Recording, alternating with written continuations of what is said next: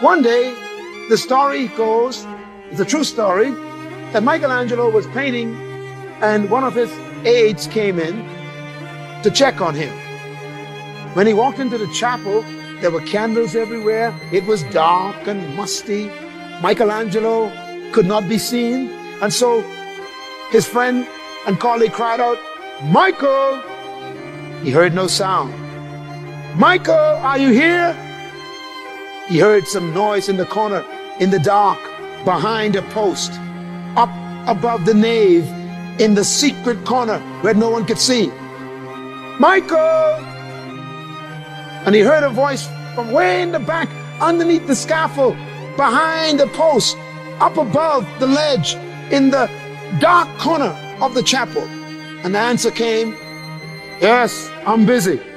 And the aide came and walked up and looked up in the darkness behind the post, way behind the rafters, and there's Michelangelo on his back with a painting brush in his teeth, one in his hand on his palette, and he is painting the feathers of one of the little angels in the dark behind the post where no one will ever see. His colleague said, "Michael, what are you doing up there?" He said, "I'm painting the ceiling." He said, "But Michael, you are putting details on the feather, on the wings of an angel in the dark, behind the post, above the nave, beyond the rafters, where no one will ever see it. Why waste your time?"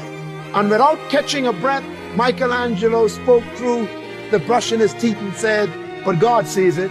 He keeps on painting. What a spirit of excellence. An excellent spirit does not work because people are watching. It doesn't work because it will be known. Excellence comes from a spirit, an attitude on the inside. See, Michael was not working for the observation of people. He had an integrity with himself. He believed that everything he did should be the best he ever done, even if no one ever saw it. A person of excellence will always possess these two things, ethics and integrity. You see, your gift will carry you where your character won't keep you. Ethics are moral standards grounded in principles that govern your beliefs and convictions. Ethics are mental attitudes based on beliefs that control your behavior. What you believe manifests how you behave. Integrity is integration of your words with your behavior.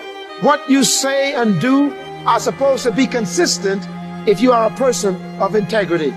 An excellent spirit is a spirit of what? Integrity.